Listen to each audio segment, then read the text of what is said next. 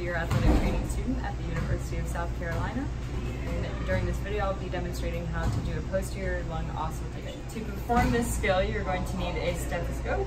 You're going to make sure it's working, and you will take the big side of the stethoscope and place it on the patient's skin.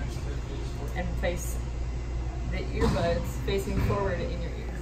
So you're going to put your stethoscope on, and for the purpose of this video, he's going to leave his shirt on, but you're going to place the drum onto the patient's skin, and you're going to listen to them breathing in 10 different places.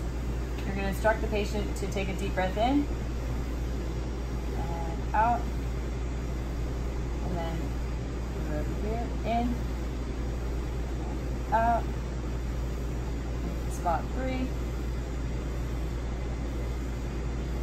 4, and you keep going until you get 5, 6, 7, 8, 9, and 10. A normal breath sound is going to consist of a soft, steady inspiration and a soft, light expiration.